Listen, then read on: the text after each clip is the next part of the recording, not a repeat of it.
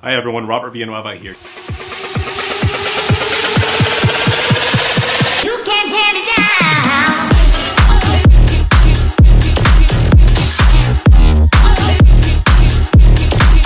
And of course, as always, I'll see you at the top.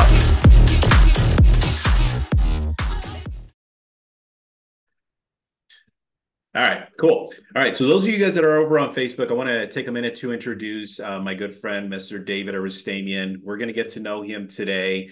I'm going to go through and I'm just going to grill him just with a bunch of questions. So, and we're going to get right into it. Yeah, for sure. All right, so David, first off, of course, welcome. Thank you. Excited to be here. Appreciate the Yeah, opportunity. yeah, man, absolutely. So, Excited to be back. yeah, for sure. It's been a minute. I think the last time we did this was probably about maybe 2 years ago. Yeah. It's Ready. been all right. So let's get to know David a little bit better. And what I want to do is I'm just going to go through a rapid fire series of questions. We'll get into the meat and potatoes of the questions in a little bit. So let's start with how long you've been in the business. So full-time 2016, Mhm. part-time 2009. Okay. And I guess I should say when I was licensed in 2009, I was licensed in Massachusetts. And Mhm. then when I got my license to go full-time, I'm in Arizona.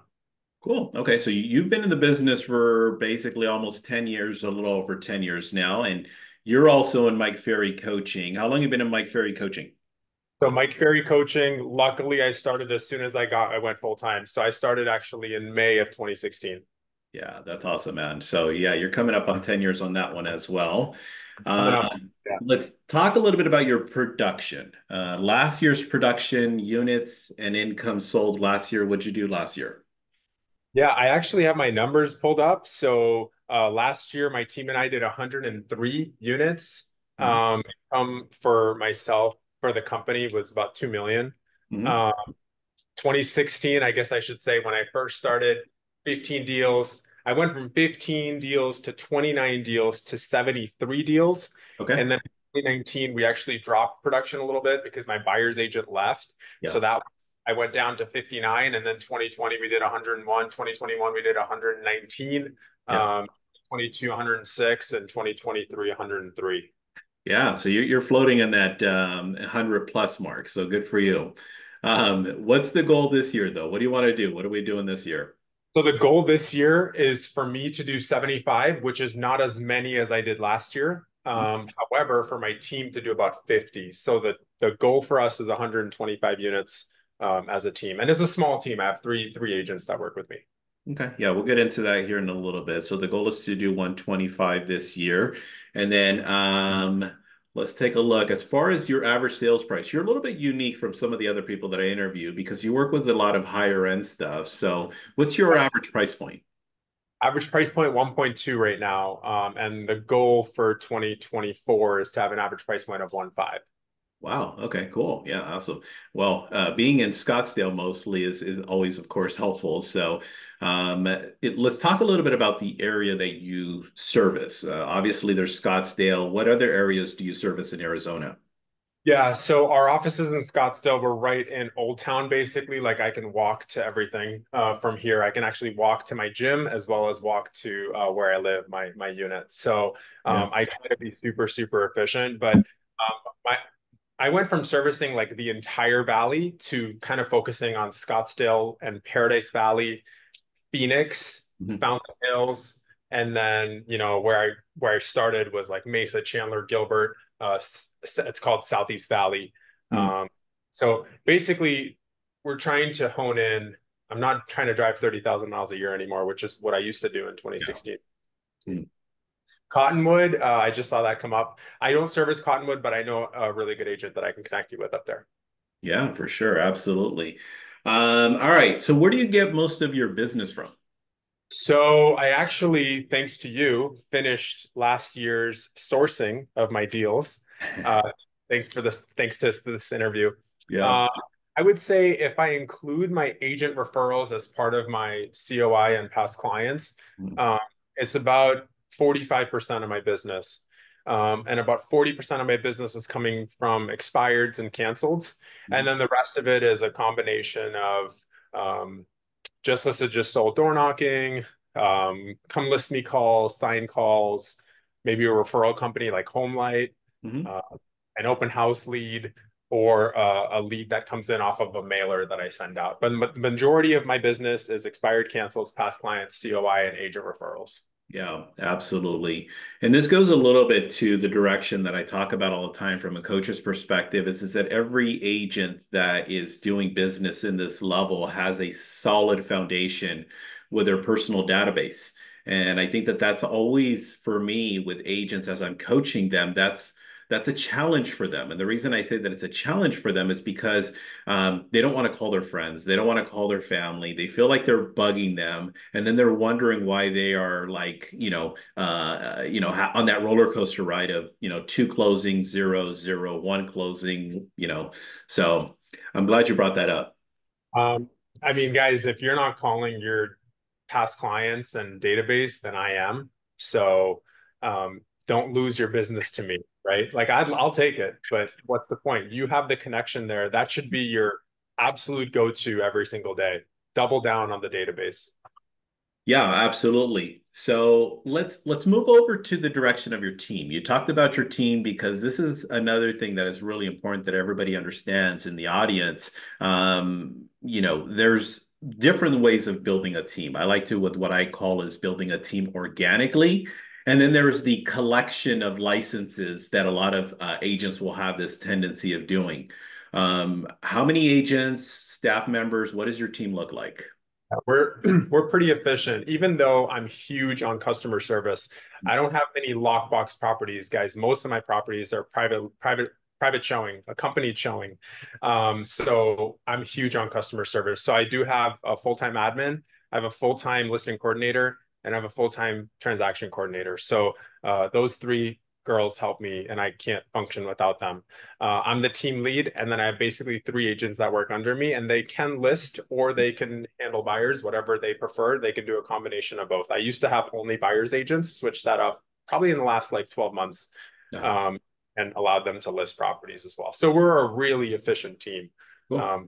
Pulling in, I think as a team, we pull in like 2.5 Mm, million bucks a year or so. yeah. Um, Yeah, that's awesome. That's great. Yeah, because a lot of times what end up people will do is they'll come into the business, they end up doing, 10, 12, 15 deals. They're in the business now for 2 or 3 years and they go, hey, let me build a team and let me start to collect licenses. And then they get big headed because I'm doing 100 deals a year, but I got 20 agents underneath me. So, Okay. And I like to tell people, that's a great point, Robert, that yeah. I'm not a manager. Like I'm not a leadership manager. I'm a leader by example. I don't want to manage people. I'd rather just produce at a high level and then get to the point, which is what I'm doing now. I mean, today I gave a 1.4 million dollar listing opportunity to one of my agents that work for me. He's going on another one tomorrow. It's 550,000. It's a listing. And these are people that reached out to me or I reached out to and set an appointment with and then connected my team members with them. Yeah, I like that. Now, I wanted to go through just those series of questions because I know everybody always asks a little bit about that. Let me get a little bit deeper on some of these questions now. But before I do that, for referrals, how do we get referrals out to David? What's the best way for agents to reach out to you and send you business? Yeah, so if you have anybody moving to I like to say any part of Arizona because I can always connect you with a good agent. But the best way to reach me is by phone. You can text me or call me. And my personal phone, which is not on MLS or anything like that, is 480-331-0707, 480-331-0707. Or you guys can email me, and then my TC will handle the referral fee and everything, referral agreement and everything. And that's just first dot last name at russlyon, RUSSLYON.com. Got it. Okay. So there you have it, guys. So make sure we get David some referrals out in that direction. Um, Come Yeah, on. for sure, absolutely. All right, so now let's get into a little bit of the deeper conversations. Now, as far as sources is concerned, you obviously went over your database. You talked about expires. You talked about for sale by owners. You talked about just listed, just sold, and some other sources. What's the source that you find the most value in? For me, it's expireds. I built my entire business off expireds. I moved to Arizona in 2015 and Thanksgiving Day of 2015. Okay. So I haven't even been here for 8 years. Okay. Um, and my entire business was built off calling expireds. I did do a lot of calls. Yeah. I still do a lot of calls to expireds, but it's the most profitable source, honestly. It's the lowest hanging fruit. Okay. Other than for sale by owners, Uh, which is another super low hanging fruit. And interestingly enough, I think I did one for sale by owner last year. And what's interesting is the year prior I did seven. So I should get back on that because I did really well in 2022 with the for sale by owners. Yeah, and those are things that we always want to, of course, pay attention to. This isn't a coaching session, but we always got to monitor, the sources and, are we going up? Are we going down? And why are we going up? And why are we going down? Sometimes it's out of our control. Sometimes the market just gets really strong, gets really hot, gets really aggressive, and then all of a sudden, boom, the expires are gone. The FISBOs, I don't want to say they're gone, but they become harder because there's less of them. So we got to look at other sources that we can increase business from. What's probably the most challenged source for you? Hmm. Uh, if I had to guess, I would say um, I'm not reaching out to as many for rent by owners anymore. Did a Okay. lot of rent by owners in the past. Haven't done any in the last 2 years. I'm not calling them. I'm not calling probates, but that's kind of intentional because a lot of the probate stuff is lower price point that I don't particularly want to work at all. Um, Mm, I, I don't know. I'm pretty consistent with I just stick with what works, like sure. everybody looks for like the magic bullet and they're like, well, what else can I do? It's like, no, just do what you're supposed to do really well, and then you won't have to look at what else you can do. Yeah. And just to really quickly go back to your team point, I mean, I know agents in the office here that, they'll do 10, 20 deals and then they start building this team. And it's crazy and then they have issues with the team. And it's like, well, you have no value as a leader to Hmm. even have the team. The team members don't value you because you're not giving them anything. So, like, Yep. for example, and there's agents that do way more than me, but we have 25 signs out right now. And Uh-huh. what do the signs do? They generate us sign calls. And we did last year, I think 4 deals off sign calls or something. I mean, it's not bad, just off a sign call. I mean, it's pretty simple. Right. Uh, so that's where a lot of our leads come from are these sign calls. Okay. Yeah, absolutely. Let's talk a little bit about another challenge that I see a lot of agents have, and the challenge is fighting complacency. Yeah. And this is sometimes with people, they get to a certain level, they get to the century mark. I'm doing 100 deals, and then they just find themselves just kind of like, okay, here's where I'm at. How do you fight complacency? Yeah. So I invest all my money. I don't have more than 12 months reserves at a period of time in my bank account. So if something happens to me health wise, I can survive for about 12 months. I have enough passive income anyway to surpass that, but because I invest all my money. But so what I do is every commission check I get, I look at it as passive income. So instead of getting a $20,000 commission check, I look at that, okay, $20,000 at 5% is $1,000. And basically it's a year. So I divide that by 12 and it's approximately $100 a month in passive income. So if Right. I want to have a supercar, let's say, that's worth, I don't know, let's say the payment is 2,500 bucks. I need to have 25 of those. So I need to have about $450,000 in commission checks approximately, or $500,000, I guess, in commission checks. And then I can pay for my supercar without actually paying anything at all. You're just using the tenant income to pay for your supercars or toys or whatever you want to call them. Yeah, so you're building wealth is the first intention, and then you're rewarding yourself after the fact with the passive income that's being generated. That's huge, man. I love that. That's definitely a way of thinking big. That's a way of course, being in a position where you're constantly building your bottom line because some people think the other way around, where they'll sit there and say, okay, now I'm making 10 grand a month, and let me go get the supercar, and yeah, because I can afford it. I had these conversations. Last night at the gym, I had a conversation with an agent, and I was like, "Why are you driving an Audi R8, dude? You made like 250 grand last year. You're driving a $200,000 car, and you made 250 grand." I'm like, "That makes no sense. I should have a Bugatti if that was the case." And it doesn't make sense for me to have a Yeah. Bugatti. For you to have a Bugatti, you need to have a net worth, in my opinion, of like 30 million bucks. Yeah. You have 30 million bucks net worth, you can get a $2 million car. Yeah. So I'm hoping the audience is really paying attention to what David is just talking about here, because this is a way of also looking at your goal setting. This is something that is really important from a direction of what it is that I want in life. And what David is doing is he's simply wedging wealth between that goal, which is super cool. And it's something that I really admire, a lot about David. I admire a lot about agents that think at a bigger level. Let's talk a little bit about the thinking big part. What's helped you think bigger? So I don't want this to come off maybe the wrong way, but um, we I personally, our family came from nothing. So we came to the United States in 1992. I was just a few years old. We came here as refugees, so we got housing in a basement. We shared the basement of a condo complex with another family.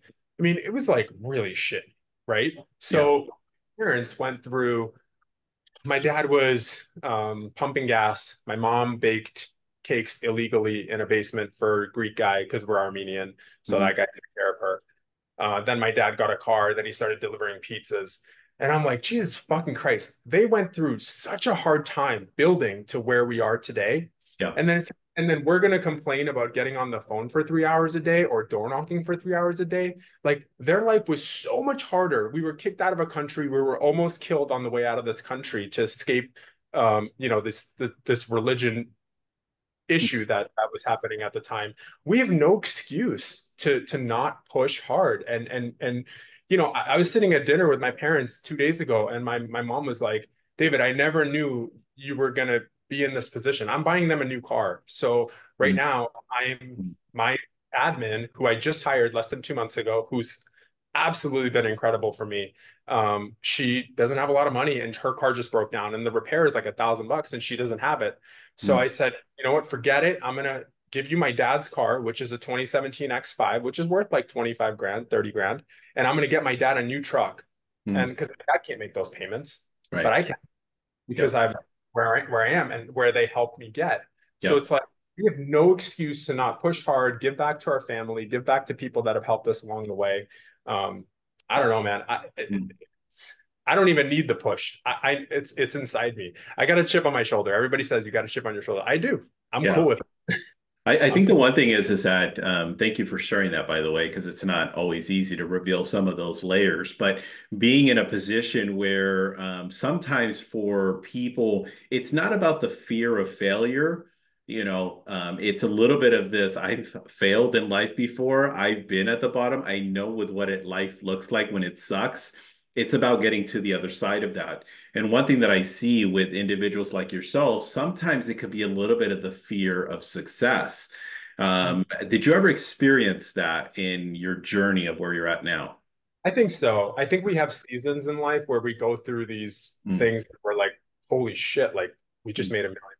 Like, but as long as you're really financially savvy, and I have really good, in my opinion, mentors like Grant Cardone, not like he's not somebody that I look up to, but in a way he's like a mentor. So as long as we have people that are helping us place our money, and mm, we got to get rid of the money we make in a way where we're building wealth, like you said, because guys with multifamily investing, for example, which is what I do, you get mm, depreciation, accelerated depreciation, cost segregation. mm. You save a ton of money on taxes. Obviously, you're gonna regain it if they sell the property, but there's just so many benefits to it. Not only the cash flow, but the tax savings are incredible. So as long Yeah. as you know where to put your money, I think it's really easy to continue pushing. And like I said, we just have no excuse to not Yep. produce level. We have so much given to us.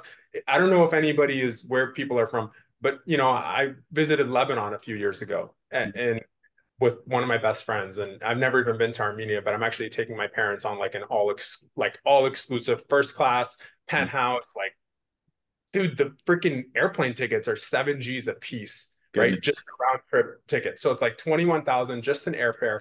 And Mm. I'm booking it like all out. My dad's like, "Why are you doing this?" I'm like, "Dude, if we're going, we're gonna go all out, you know?" And he's like, "I love it. I love it." Yeah. So people in America have no idea. the opportunities we have here. Like you can't go to Armenia and make $1 million. Like you'll have to own half the freaking country to make $1 million, you know? And Yeah. here we can do it within 10 years if we just follow the system that we all know. Yeah, yeah, absolutely. I'm going to open it up to the audience here in about 5 to 10 minutes. So if you want to prepare some of your questions that you can actually ask David, we of course want to be respectful of his time. So I'm just going to go through, ask a couple of more questions, and I'll open it up here in about, again, about 5 minutes. Let's talk a little bit about the accountability side of things. I mean, walk me through some of the things that you've done in the past, accountability wise. What accountability are you working on now? What are some things? Talk to me about accountability. Yeah, I got a ton of accountability, man. I mean, from the moment I wake up, I have accountability. So basically, I have a check-in and I use WhatsApp. And by the way, if any of you guys want to be held accountable for like health and fitness goals, we have an accountability that I set up where we have to take a photo of ourselves doing whatever it is. So some people go on a hike, some people run, some people are training for marathons. I'm not. But I do cold plunges and I'll take a photo of that. Um, I don't know, I do cardio, I do weights, and this is like a 7 day a week thing. So we just take a photo of us.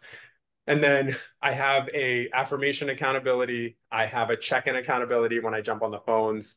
I have my team accountability, so I have to be in the office by 7:30. I'm actually getting in at like 7:15, which has been amazing. Mm. There's accountability for everything. And I learned this from Michael Young. And he told me a few years ago, I think 2019, he was like, David, you got to box yourself in. You got to put yourself in this box where you can't, you got to go straight because the box to the right is, you can't go there. To the left, you can't, and back, you can't go. You just got to go straight. Yeah. It's been very powerful. And my numbers have been incredible so far this year because of all the accountability that I've set up. Yeah, thank you for sharing that. I mean, it's accountability, at least for me on the personal side of things. I'm a pretty disciplined guy, but I always notice where I don't have accountability is the place where I have some wiggle room. And sometimes that wiggle room becomes a lot. So, like you said, box yourself in. I too, I obviously I'm not anywhere near in production that I used to be. But I mean, when I was in full production, from the time that I would wake up till almost actually even till the time I went to sleep sometimes, because I would sit there and report, I read my 10 pages for today, and that would be at, a 9:30 check-in as an example. Um, and Or this write is, out your gratitudes for the day and send that to your team. Like I do that too at night, literally in bed. yeah, It's uh, the accountability is key. It's key because we're independent contractors. It's so easy for us to be like, I'll just do that tomorrow. yeah, It's all leave the office a little early. yeah. Like when I first started, man, I don't know. I didn't leave the office till 8:45. Yeah. I was calling till Yeah. 8:45. Yeah. Yeah. Yeah. So the accountability helps us align up a lot of those, those disciplines, creating those habits. And, I talk to agents all the time, and then they'll sit there and say, oh, I don't really like accountability. Or I do have that one accountability partner for that one thing. But wait a minute, I haven't checked in with them for the last 2 weeks. So let me follow up with them. Not good. That partner is failing, by the way, because that partner should be calling that agent out and saying, "Hey, why aren't you checking in?" So on our affirmation check-in, if people aren't checking in, we're like, "Hey, are you working or are you off?" If you're working, you're out of the group, and it creates a really strong group because as soon as one person starts like kind of phasing out, then there's two other people that are like, "Oh, that guy's slacking or that girl's slacking. I'm going to do the same thing," and you're as strong as your weakest link. Yeah, that's a very, very good point. I really love that. I'm going to share just real quick from a coach's perspective. For me personally, I've never really cared for the one-on-one accountability. And I've had some very, very strong, committed type of people. But the problem with the one-on-one accountability kind of, it fizzles away. You might go strong for a week or two, maybe a month or two, but it fizzles away. I've always done accountability groups, which I encourage everybody to do. And even in the accountability groups, I would encourage you to ideally keep that around 4, 5, 6 members would be ideal. Some groups are a little bit bigger. My only concern is when the group gets too big, it becomes a reporting group and then nobody calls each other out.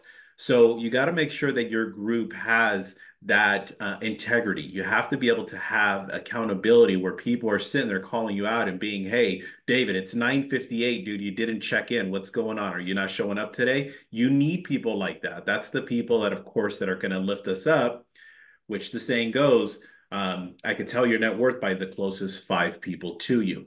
So thank you for that. I'm gonna go ask one more question from a direction of if David can go back, I don't know, let's say 6, 7, 8 years ago, what would the David of 2024 tell the David of 2018 to do different or approach different?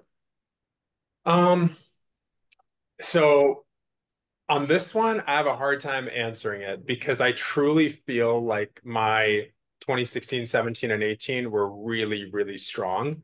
Uh, Um, if I could change one thing, I would probably not add so many people to my database as quickly as I did.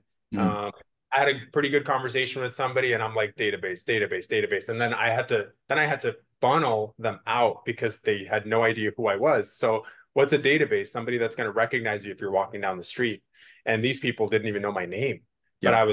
I'm saying they're my database. So I wish I was a little stricter with who I put to my center of influence. But other than that, Uh, I'm I followed the freaking system, dude. I role played in the mirror. I did a listing presentation every day in the mirror from 6:45 to 7. At 7, I had a role play to 7:15. 7:15 role play to 7:30. 7:30, I jumped on the phones typically. Sometimes it was 8, but mm, well, 7:30. yeah. And I literally, if I didn't have an appointment, I stayed in the office till almost 9 o'clock. I said 8:45. I'm serious. I would Yeah. stay. I love your discipline, man. I mean, I think one of the things, we had that little short window where we were role playing together, and Dave would be like, "Hey, dude, I gotta go. I gotta go get on the phones." And I'm like, "Dude, but you have no idea who you're talking to. You know how amazing I am." I'm You just, are amazing. I will say you're uh, awesome. I appreciate that. I was obviously being a little bit silly, but I love your discipline. That's what I actually admire, the most about you, and I'm proud to call you, of course, a friend of mine. Um, yeah, You feel like I'm a absolutely. robot. I'm not. I'm a really nice guy, but I follow my schedule, and the schedule leads me to the results I have. And the other thing I tell agents is like, don't follow my schedule. Mm, You got your own goals. Stop comparing yourself to me. I have agents in my office that are in the business for like 2 years. They're like, well, I want to be you. I'm like, okay, well, good luck because it's going to take you years. You're not going to do it next year. I had yeah. an agent interview with me saying I think he made like 150 grand year one, which is really good. And then he's like, well, I want to do 1 million. I'm like, that's not how it works, man. Like, get real, you know? It's Yeah, not you how. got to you got to go through the trenches. You got to grind it out. You got to lay your foundation, and then it'll come. It'll come if you want it. It'll truly come. All right. So let me open it up to the audience so that if any of you have any questions, go ahead and chime away. Who has a question that can actually be addressed to? I I do have a question. Hi, David. Nice to see you again. Uh, I had the honor to meet you in person last year at the Superstar Retreat. I don't know if you remember me. I believe so. I don't know. I believe so. Your voice sounds very familiar, that's for sure. uh, few short questions for you. Are you a morning person? Am I what? Warm? Are you a morning person? Morning person. So I was never a morning person. And I actually track all my sleep with this Aura ring. And it even says that my chronotype makes me the best time for me to wake up is like between 6 and 6:30, but I find myself because of the industry I'm in, just forcing myself to get up a little bit sooner. So I'm trying to change my chronotype, which I don't know if it's even possible, but I am waking up between like 4:50 and like 5:15 daily. I'm in the gym typically by 5:30. So I wouldn't call myself a morning person because I grew up when I grew up, I was working with Asia for work. I had a small business. So look, I would work all the freaking time. And I stayed up super late because it was daytime for them at night. Um, are you having issues waking up in the morning or what? Why'd you ask that? There is no an issue wake up in the morning. The issue is start moving my body in the morning. Okay. I'm not morning person. I go to the bed 9, 10, sometimes late than 10. but I'm still waking up early around 6, between 6 and 6:30. The thing is, my major challenge is to start, okay, be completely awake and start move on. That one is my big challenge, and I've been trying for so many years, so many years. Yeah. I'm really good at the night. Evening, I go, go, go, go. But morning, my goodness. Yeah. Well, maybe consider some accountability about setting up yourself up with some accountability and being like, hey, we got to check in with each other that we're in the gym by this time. Because like me, I'm in the office by 7:15, you're still waking up. So who's going to have a better chance of converting that potential client? Me. I mean, I've been working since 4:45, 5 o'clock, you know? So yeah, I mean, it's just a matter of what your goals are. So Okay. What is your motivation to be up and get ready every day? Because every day we wake up with different mood, right? Different mood. Yes, what make you, what that is your major motivation to be up and get ready and move on? Because everybody, every individual has their own motivation. What that is your motivation? Yeah. Be up every day. My motivation is the fact that what we do is such a joke for the amount of money that we make. And it's like, I, you know, I don't want to do this when I'm not going to work at this level when I'm 60 years old. Now, a lot of people say, BS, you're too competitive, you will. But I don't think I will personally. Like if I have kids, I'm going to want to be really involved with the kids. If I have a wife, I'm going to want to be, a very loving husband and so on. So for me, it's more about like, I'm going to do it now. I'm going to do it as quickly as possible. And if I want to break into this market, if I slacked, I wouldn't have broken into the market. I would have been crushed, in my opinion. But I did it really, really quickly, and I don't want to do it any other way. Like you either do it right and do it quick, or don't do it at all. I just think we have no excuse, and I keep saying that, and I don't know if it's motivating people or not, but it really should. Like you have no excuse if you want to produce. Like you got to create goals for yourself that'll get you excited because you got to excite yourself. I just started reading this one of the Earl Nightingale books last night, and they talk about if you have no goals, you have no direction. And if you have no direction, you're like a ship that's like just spinning in circle in the middle of the sea. So you have to have your goals which will motivate you to get out of bed and do whatever you got to do. And if you're not getting out of bed, that probably means your goals and your motivation are not high enough. So Yeah, yeah, one thing, that if is I true. can, if I can chime in here real quick, Adriana, just to tie in with what, David is talking about, from a coach's perspective, the challenge is always the goals. When agents don't have clearly defined goals, they just find themselves validating, excusing, because if you go back and you watch this, it's a very common thing for people to sit there and say, well, I'm not this person and I'm not that person and I don't do this because of this and I don't do this because of that. Number two is the discipline behind it. You have to have the discipline behind it. And even though you don't have the discipline, you have to create the accountability. So it lines up with almost everything that David just mentioned. Okay. So this is something that is really important because I know you're not the only one that's dealing with this. This is a very, very, very common thing. So you have to really look at your goals. You have to be able to look at developing the discipline. And for that matter, you have to be able to have sometimes the accountability. So there's very few people that are actually morning people. Okay. It's not a morning people thing. It's a goal thing. It's the fact that you're not clear as to with what it is that you want. Okay. Because I am not a morning person. I'm the kind of person that if I can Either. sleep in, exactly. I If I love sleep sleep in late. 10, 11 o'clock, I'd like to do that. But my body has gotten so used to 25 years of waking up 3:45, 4:15 that now my body, even if I do want to sleep in, I'm on Saturday sometimes where it's just kind of like I'm awake, because Yeah, my yeah. body's so used to it.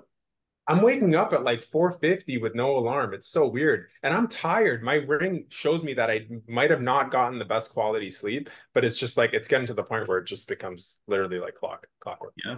Yeah, absolutely. Who else has a question that we can address? We're going to get David for 5 more minutes. What other questions do we have?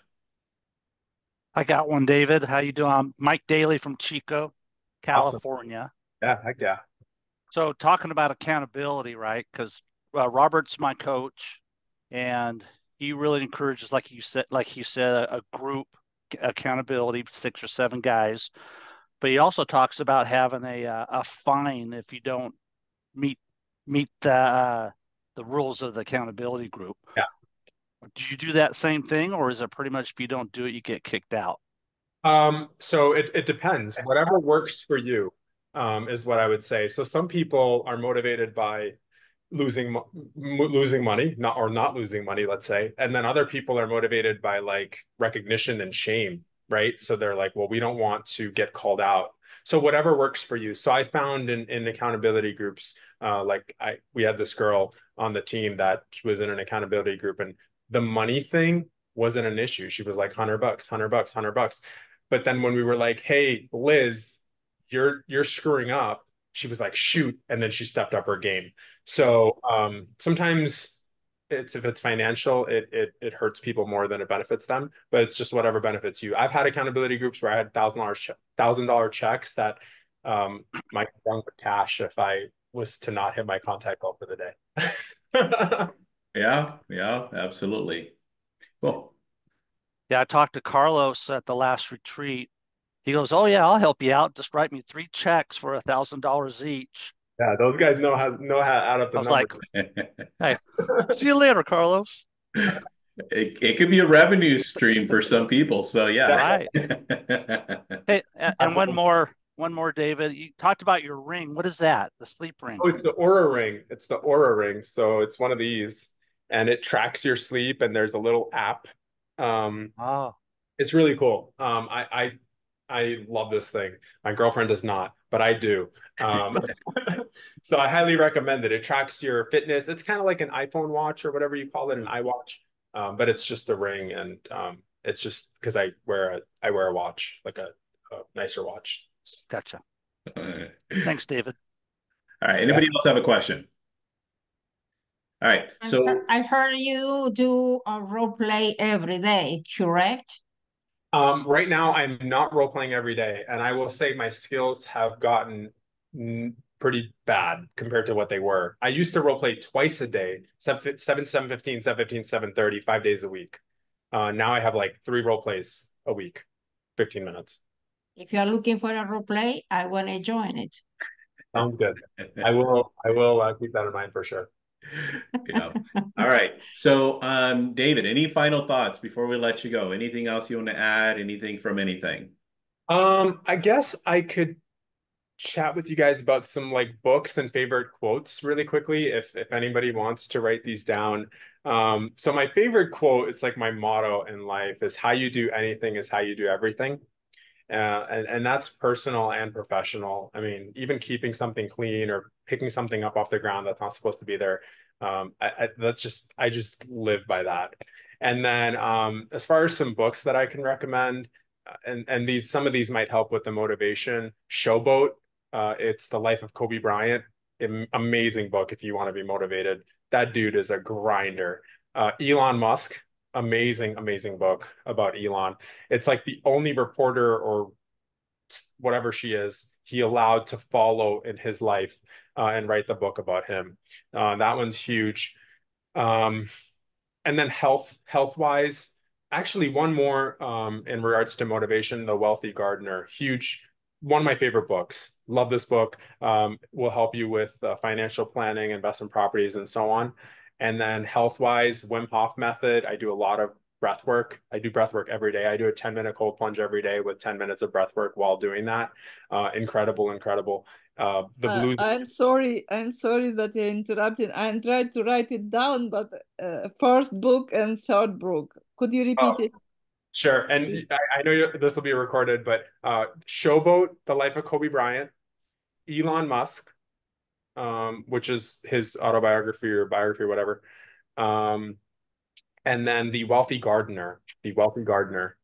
And then health wise, the Wim Hof method, the Wim Hof, WIMHOF method, and the blue zones, which are the highest concentration of centenarians or whatever the name is for the people that live 100 plus years. So, Wow. Thank you. yeah, So, for sure. all right. Anything else, David? That's it. I hope this is helpful. I hope motivated some of you guys because we got to be motivated, man. We got to push a little harder. We have so Yeah. many and it's so simple. Awesome. Yeah, I mean, I'm rolling these things out again, and of course, the very first person I thought of was you, which I am beyond grateful for you making time because I know that 40 minutes out of your day, it's quite costly. I'm not going to write you a check, but I'm going to say thank you for so much. Thank you so much for actually, of course, being here. Thank you, brother. Appreciate you. Thank you all for being. All righty, The man. energy was great. Thank you. All right, everybody. Thank you so much for participating. Have a good one. I'll see you all soon. Bye-bye. Yeah. Hi, everyone. You can't tear me down.